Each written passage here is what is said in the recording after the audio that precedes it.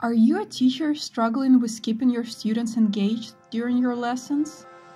Are you tired of seeing them drift off, lose attention, and practically fall asleep during class? And yet somehow you see them magically regain their enthusiasm during breaks while they play some mindless, addictive mobile games. Don't you wish there was a way to bring this lively energy into the classroom? Well, there is a way. With Leaderboards, our new gamification platform, you can spice up your lessons with the same tools and tricks that make regular games fun. Let's see how I would use it as a teacher.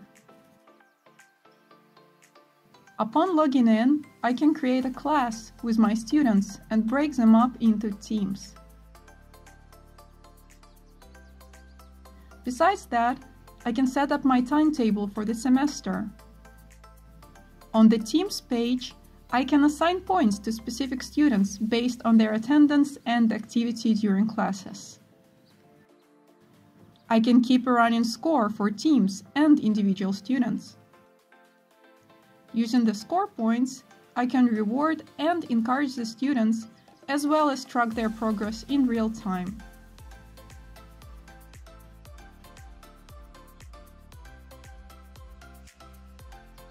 When I log into my account as a student, I can see the team page. I can see progress of each team and where my team is at the moment.